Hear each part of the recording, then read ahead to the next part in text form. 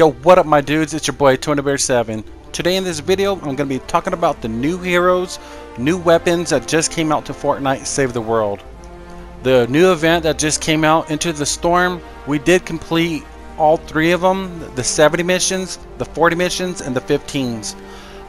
So basically what I'm going to be showing you in these guys' clips is that the first weapon I'm going to be showing you is the shotgun, and how that shoots. It sounds pretty cool, looks cool. And the second one is a sniper. Is really cool because it shoots through walls, which is pretty dope.